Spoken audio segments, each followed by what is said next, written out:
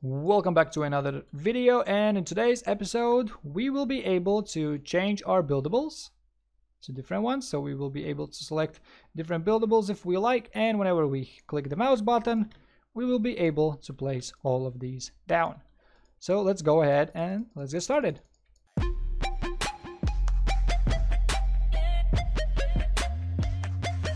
Before we start anything today, let's go ahead and let's open up our project settings first so that we can create some trace channels, because different buildings, when we snap them together, are going to use different channels so that we would snap things to their correct position and ignore the unnecessary ones.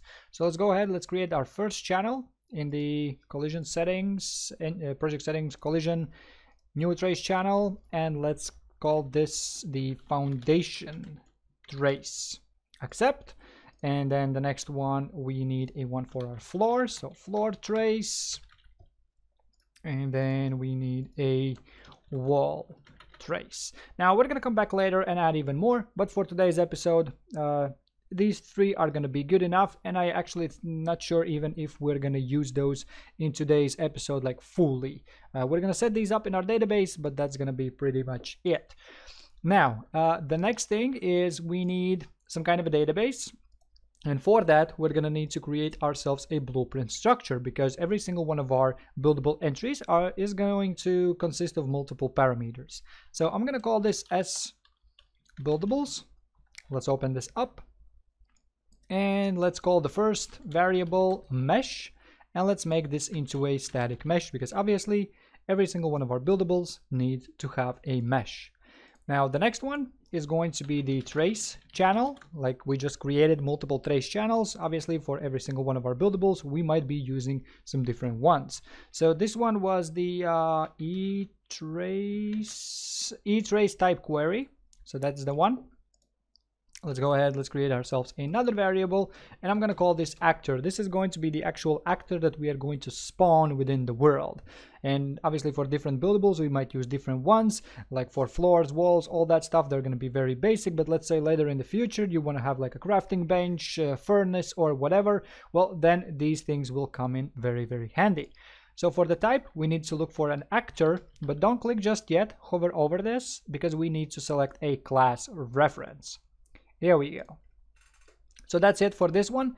Now there's two ways how we could go about this. You could just create a variable inside of your build component and then store all that information inside of that variable, or another option is to create ourselves a data table and then grab info from over there. I think the data table is a little bit better. So let's go to the miscellaneous and let's create ourselves a data table. And we need to now select a structure on which we are basing this from, and we're going to base this on our S buildables. Now for some reason there's always two whenever we create one, not quite sure exactly why. Both of them should be exactly the same ones. As you can see, the route to them is exactly the same. Okay, this is going to be my buildables DB. Let's open this up, and now over here we can add all of our buildables that we want to add. So to do so, let's click on this add symbol right here. First one has a row name. We can give this, we can skip this, like this isn't too necessary at this point. Maybe later on in the future it will be, but just to make it a little bit nicer, we could give these some names as well. So first, foundation. There we go. So let's select the first entry. Let's give it a mesh. So I need the foundation mesh. This one right here. The trace channel for this is going to be the foundation trace, and right now we don't have any actors. We're going to set those up in a second. Let's add a couple of more entries. So we're going to have a floor in this video, so we can look for a floor / ceiling, which is going to use the floor trace. Let's add another one, and this is going to be our wall, and this needs to have a wall, this one trace. For some reason there's two door traces as well. I think that's a glitch. I need to restart my engine. It's going to be fine then. Those two, don't just ignore those. Now we're good with this. We have this set up. So now the next thing is we need the actual actors that we are going to place in the world, which will basically spawn for us. So what I'm actually going to do is I'm going to create ourselves a folder, and I'm going to call this building, and I'm going to bring all of these things in there. So I'm going to move those over there. There we go. And inside of this one, I'm going to create another folder, and I'm going to call this buildables. And inside of here, let's create ourselves a new blueprint class. Mine is going to be a static mesh actor type, but obviously it can be any type you like. I'm going to use the static mesh ones. Okay, and this is going to be the, I'm going to prefix these build, and this is going to be build foundation. Let's open this up, and for the static mesh, I'm going to look for my foundation mesh. There we go. Now, one thing that's really important with the assets that you need them to be when their pivot points are right in the center of them, because that's going to make the building a lot easier. As you can see, this one is right in the middle, so that's going to make our life a lot easier. This one also right in the middle at the bottom, so it's bottom middle always. So that's how our system is going to work properly. Otherwise, if some pivot points are off, it's going to be a little bit of a struggle to make these work. So make sure your buildables are set up properly with the middle bottom pivot points. There we go. So we have this one. Everything's all right. We have the default collision. They should be blocking everything, and everything should be just fine. It should be just a regular, basically like a regular mesh at this point. For now, that's good enough. Let's duplicate this, and let's call this build floor, and another one is going to be the build wall. So again, I'm going to open those up, and I'm going to change those to be the wall, build wall, and we also need the build floor, which is the floor underscore ceiling. There we go. So those actors are all set up. So now in our database, we can specify those. So for the foundation, we can look for our build foundation. For the next one, we can look for our build floor. And the last one is going to be our build wall. There we go. So we have our three of our buildables. Now we got to bring this database inside of our component so that we can access this easily, so that we don't have to always get the info from it. I think it's going to be better if we just store it in a variable, so it's easier for us to access it without getting all the info, because we can't really manipulate any of these data. It's just there and that's it. And to make life a little bit easier, in my build component, what I'm going to do is, so over here on a begin play, what I'm going to do is just simply get data table row names. So I'm going to get all of them at the same time. Whenever we start the game, it's going to go through the whole database. And for this, we're going to do a loop for each. We're going to go through every single one of these. And what we're going to do over here is just get data table row. Like so. We're going to connect the name into the array element. So it's going to grab us all the entries in the database. It's going to go through all of them, and then we select the database, provide the row name, and it's going to output us the information that it has. So what we're going to do is create ourselves a variable called buildables, and this needs to be our S buildables structure type, and this needs to be an array. Then we can compile and save that, bring that in, get the variable, and add some info to that. So let's connect this to the row found and plug this into the out row. There we go. So now it's going to look for all the buildables in the database and going to store those inside of a variable, which is then really easy, because then we can export this and do all kinds of things outside of the Unreal Engine with it. And it's a little bit easier to keep up with the information rather than just storing all of them over here. But that's also an option. You can also store them just directly here in the variable manually by adding these entries, but I'm not going to do that for this system. So the next thing that we need is a few more adjustments for one of our functions, existing one, and some more new ones. So first, in the spawn build ghost, we need to actually provide a specific mesh over here. So what I'm going to do is grab our buildables database.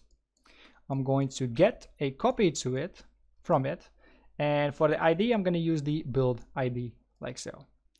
And then I can split this, and now I have all the info that I need. So I'm going to grab the mesh from that and plug that in, and now it's going to automatically set us the mesh based on the on which buildable we have selected.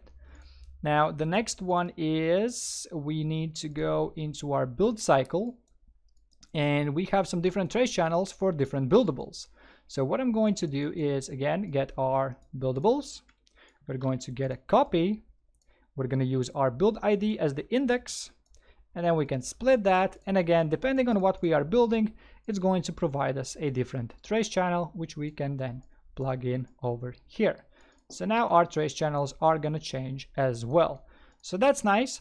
Now we're going to need a couple of more functions. Both of them are going to be very, very simple. So let's create the first one and let's call this change mesh. Now over here, what we want to do is we want to grab our build ghost component. Let's get that. And we want to set a static mesh to it so that we can change this during the gameplay. Well, actually more so during when we have the build mode enabled. So we just run this one and it's going to change the mesh for this specific object. Now for the mesh, again, the thing that we just did already, let's get a copy from our buildables. Let's provide the index, split this, and provide the mesh. As simple as that. Now the next function, new function, let's call this spawn actor, or we can call this spawn build. So here, all we want to do is spawn actor from class. And for the build transform, we want to provide our build transform for the spawn transform. And then again, we want to get our buildables, get a copy using again our build ID as the index. Then we can split this. And now it will give us the actor class that we need to spawn if we want to spawn this specific buildable. There we go. So that's pretty simple. Two very basic functions, but they're gonna go a long, long way for us. Now the next two things that we are going to add are going to live inside of our third-person character because he's the one who has all the controls and everything. So we're going to store a little bit of information over here, but it's not going to be a lot. There's just going to be a couple of small controls and that's it. And those are going to be very easy to bring to any other character later on. So the first one is, let's go ahead and let's make sure that we can change the buildable whenever our build mode is already enabled. So I'm going to right click and I'm going to look for the mouse wheel up and mouse wheel down keys. Obviously you can use any event you like. So we have the up and down ones. There we go. And over here, what we are going to do is first we're going to grab our build component. And from this build component, we're going to get our buildables. So let's get our buildables so that we know basically how many of these we actually have. And to find that out, we can get the length. So no get, just look for length, and it's going to return you the length of this array. So it's going to tell us how many entries there actually are. So the next one is from the length, we're going to do a -1 because length is going to begin with 1 when we have 1, but the array and the indexes will begin with 0 always. So what we are going to do then is, let's move this down a little bit. Let's go ahead and from our build component, let's also get the build ID so that we know which one we have at this point. Here we go. And then what we want to do is grab our build component once more. So it's basically just so the wiring is a little bit nicer. And we want to set our build ID. And we're going to want to set it twice. We're going to want to set it on mouse wheel up and on mouse wheel down. So on pressed, we're going to connect both of these. And we're going to connect the same target for both of them. This one right here. Now we actually need to provide the value. And what I'm going to do is, so for the top one, I'm going to grab the build ID and I'm going to do a +1. And then I want to clamp that value, clamp the integer, so it doesn't go beyond its limit, so that it always would stay within the length of the array. And for that, we need to plug in this length -1 into the maximum value. And this way it is never going to go above that limit. And then this can set it. Now for the bottom one, we're going to do the same, except for we're going to do build ID -1. And again, we're going to clamp it. So we're going to set the value. We're going to clamp the maximum value to this one right here. And then this is our new index. Here we go. So that's looking pretty nice. Let's move this up just a little bit. And these are all the controls for now. Now, once we change the ID, we want to do the one last thing. We want to change the mesh because we changed the ID. So we want to go to a different ID, different mesh. So from the build component, we can run our change mesh function and plug both of the executions like so. Here we go. So the mouse wheel and changing index is finished. Now the next one is actually placing the actual actor down. So for that, I'm going to use the mouse left key, so left mouse button. And over here, we're going to do, first we're going to do an if branch check because, well, we got to make sure for a couple of conditions. Obviously, you're going to have some attacking maybe on the mouse left or whatever. So first we got to make sure that some of the conditions do match up and that we actually have the build mode enabled. So for that, again, let's grab our build component. And from this guy, let's get is build mode on. And also we got to make sure that can build. So both of these conditions need to be true. So from both of these, we're going to do a AND. We're going to connect those in a AND to make sure that both of these are true, and then plug that into our branch condition. Now, if that is true, then we can grab our build component once more, and we can then just simply spawn build. Plug that in, and there we go. Now it should be working just fine. So let's give it a shot. Let's hit play. Let's press B. We have our buildable. If we use our mouse wheel, here we go. We are changing our buildable into a different one. Now, if we click, it is placing it down. We can place all the buildables that we want, as many as we want. We have the walls as well available to us. We have a lot of these available now. Obviously, as much as you will set these up in the database, that's how many you will have. For now, I'm going to have only 3, but later on, obviously, we're going to add all kinds of bunch of other ones. So we're going to have all kinds of walls, doors, all that stuff. And also these ones are going to be snapping together next to one another because right now they're just free floating, and wherever they hit something, well, that's where you can place those. So that's going to be it for today's episode. Hope you found this useful. If you did, make sure to subscribe because there's a lot more to come. We're going to improve this quite a bit, and I think this is going to be really cool. So yeah, thank you for watching. Leave a like, subscribe, and I see you in the next one.